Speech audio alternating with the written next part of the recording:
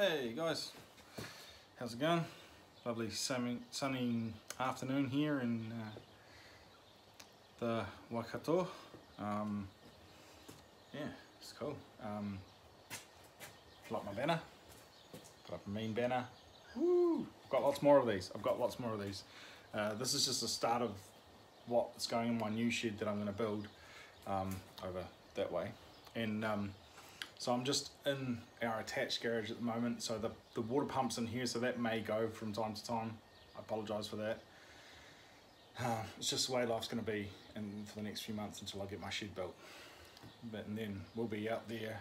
I've got 2 of these banners lined up, and then I've got 5 3 or 4 meter Stihl banners as well. So yeah, there's a lot of cool things happening. It's just work in progress, and yeah, and it's been busy on Lifestyle Block on our 10,000 squares here at our new place, which is very cool. I like being busy, so I've been up early, been cranking it for most of the day. I've been doing a lot of scrub cutting, gorse clearing and things like that, which brings me to what I want to show you. I have a new toy. It's really cool, and I'm really stoked about it, because new toys are always good to get. Like if you love saws and things with motors and things like that, then when you get a new toy that's got a motor on it and it's 2-stroke, and it's just so good. So let's have a look at it. All right, so here it is, my new toy.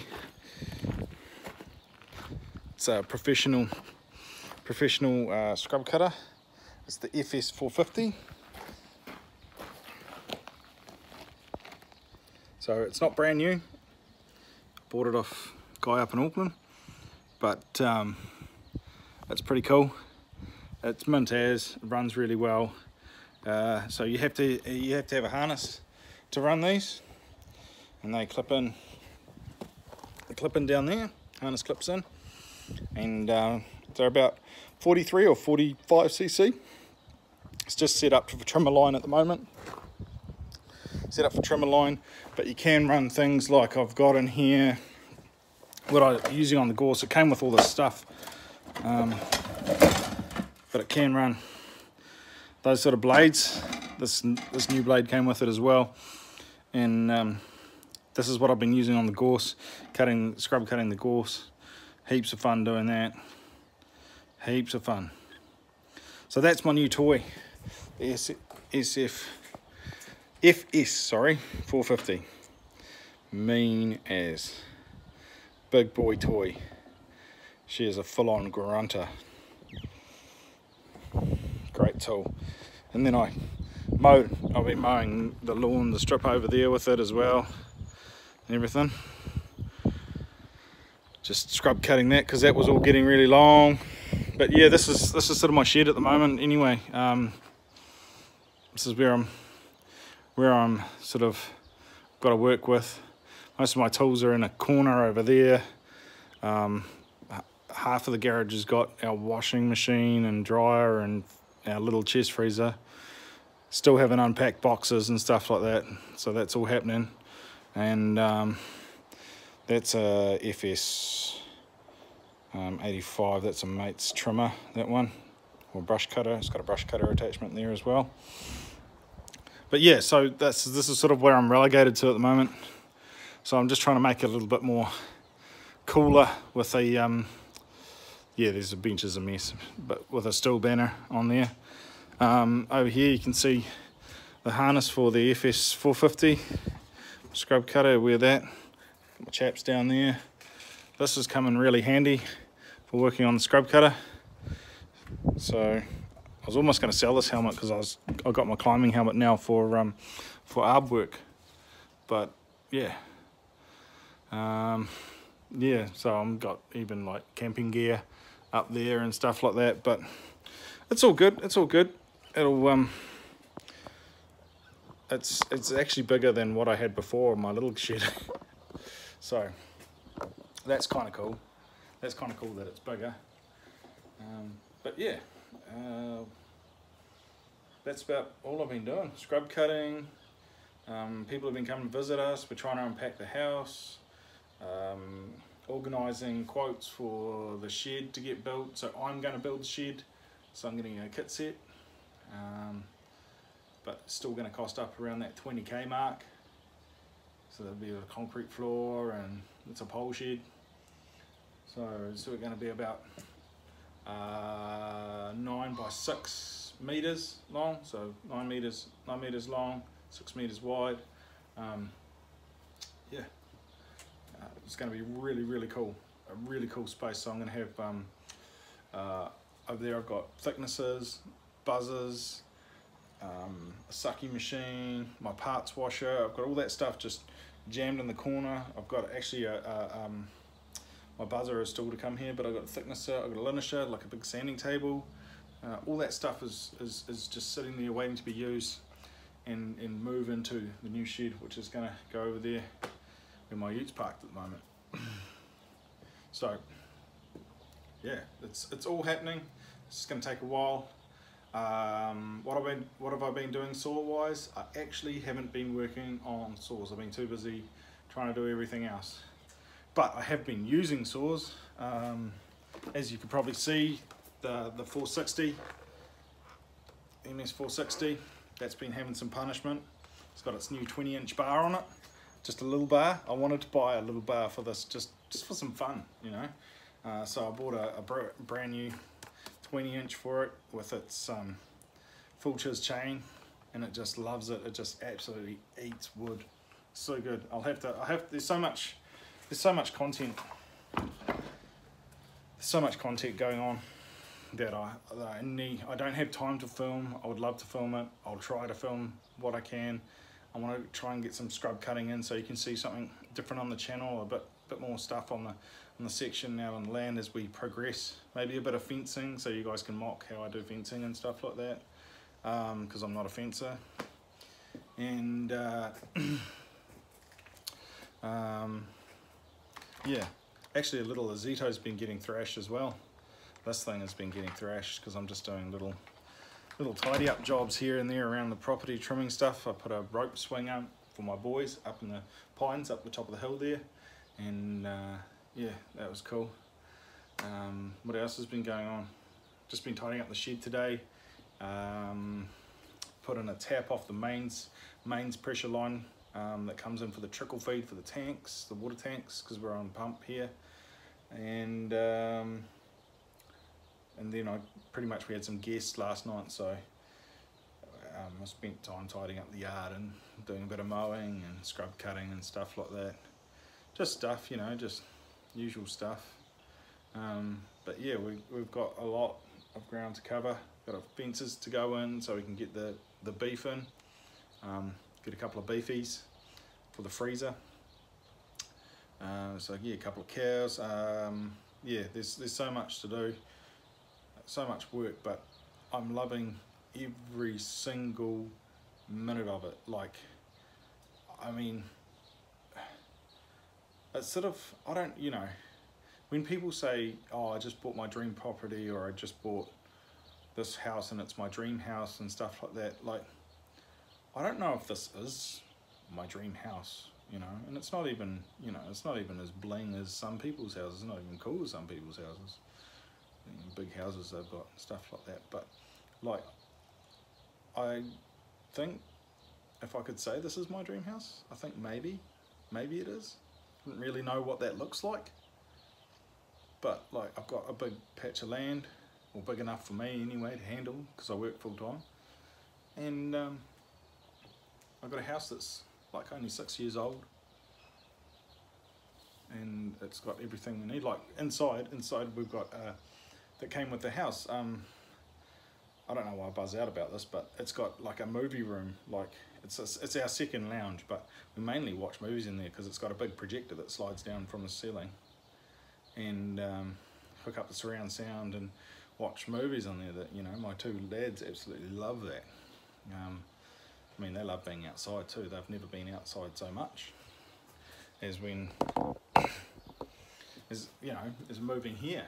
So yeah, there's so much good things. So if I could say, is this my dream house? I don't know what my dream house looks like, but if I had to say, you know, have I bought my dream house? Maybe. I think maybe I have. And it's a cool feeling. And that dream house didn't cost millions and millions and millions of dollars or anything like that. I don't have that kind of money. But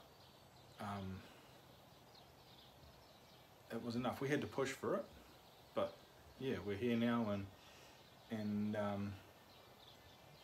we can grow, we can do what we want to the property. Like, none of the landscaping's been done on it, or virtually nothing.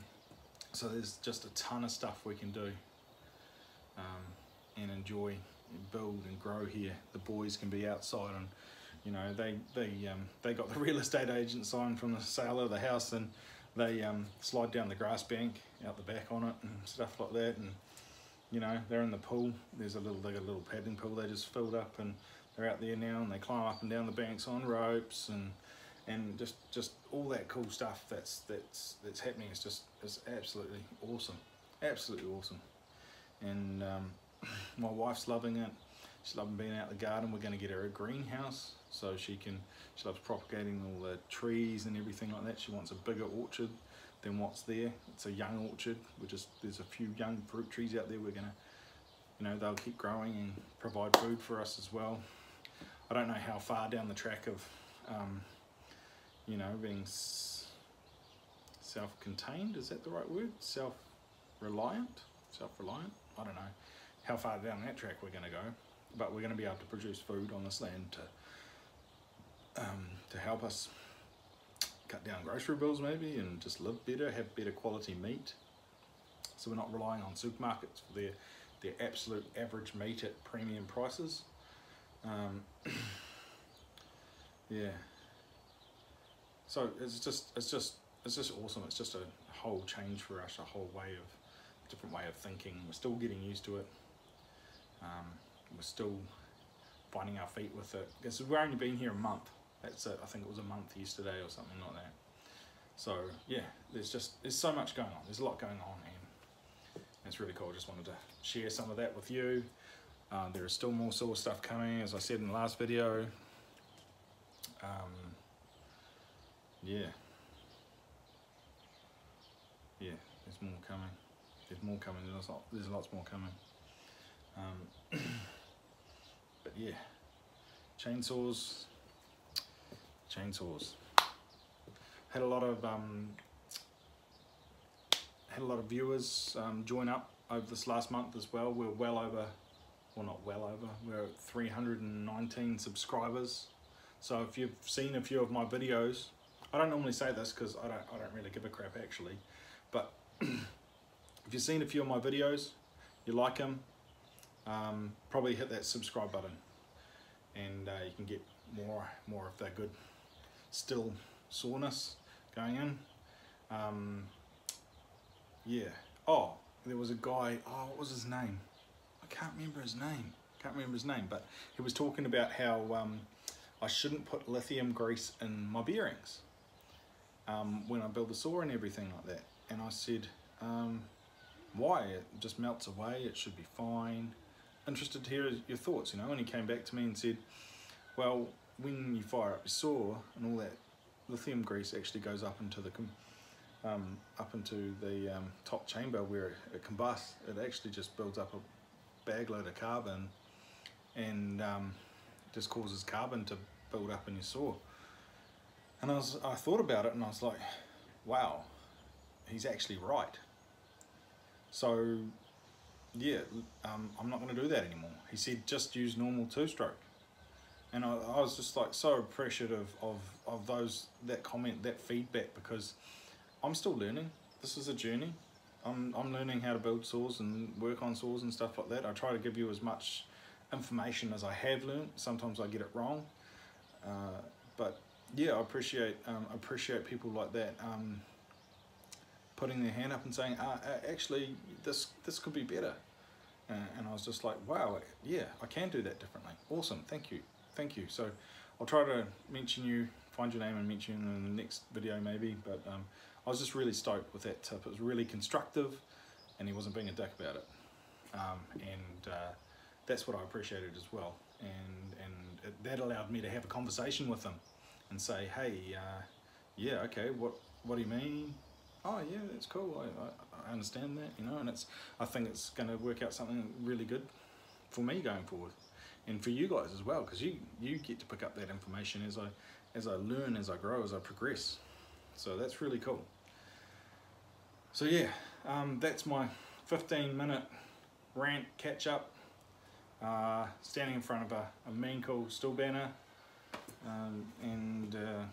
yeah, loving it, loving life, doing cool things. It's cool things. I come home from busy work in the city, and I come out here and I walk my property.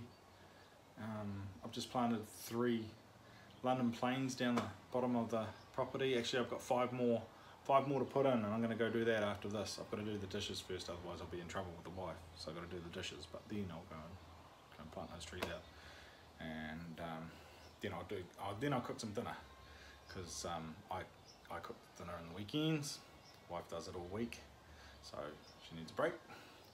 But yeah, so I'm gonna go plant those out. But I love London planes. I don't know if you like London plane trees, but I love them. They're my favourite tree, and they're big avenue trees. They're massive, and in 50 years time they're going to be gigantic monster trees, which will be cool. I probably won't be around to see it, but you know, I'll get to see them in 15 years time at least, when they're a decent height. And yeah, so if the neighbour's goats doesn't stop breaking through the fence and flipping eating them, that's a big problem at the moment. But yeah, man, there's so much cool stuff to come, more content. I'll try and film more, but at the same time, I'll do it when I can. You know, I can't promise too much. Because I've got this much time for everything that I do. Work full time, this lifestyle block, I fix and maintain saws. I've got to spend time with my kids, my family, everything like that. So it's all of that is in the mix, and to try and give quality to each of those areas divides my attention quite a lot.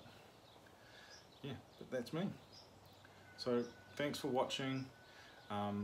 Click that subscribe button if you want to see more, and more on the land and things like that are coming up. Some more diverse stuff rather than just fixing saws, because there's enough of that information on my channel now. There's enough of that information, but I still will finish off the 460 build, and I'll finish off the 261 build as well.